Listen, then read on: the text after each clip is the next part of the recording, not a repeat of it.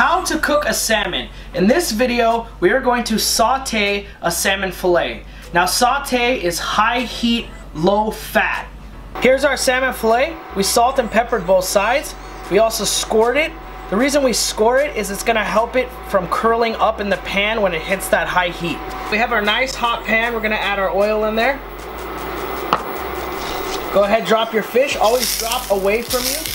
I'm moving it around like this because I want to get some of that oil on the skin. I'm going to bring my temperature down now. You don't want it smoking hot. And we're never going to flip this over. This fish is going to cook the entire time, skin side down.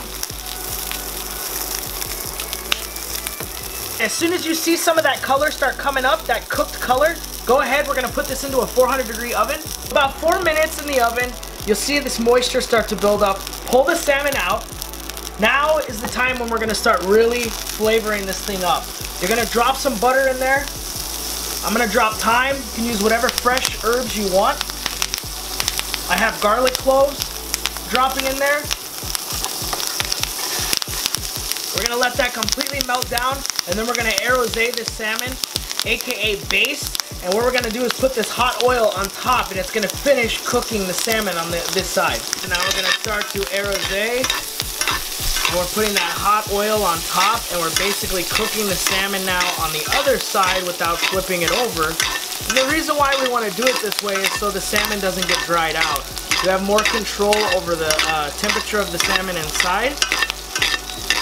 And you will only have the nice crispy skin on the other side and nice and juicy salmon on this side. And this is almost there. This is a nice medium rare right now. I'll take it to a medium.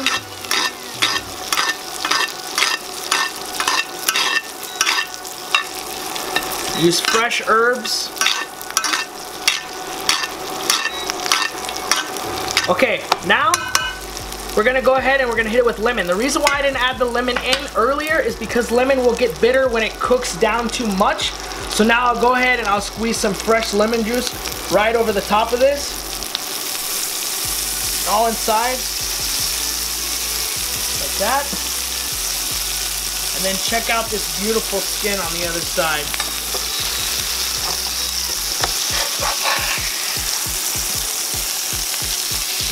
Look at that beautiful, nice, crispy skin.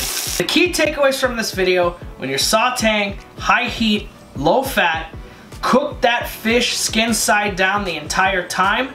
Finish cooking it with the butter at the end and the herbs. That way, you're left with a perfectly cooked fish, crispy on one side and not dried out on the other.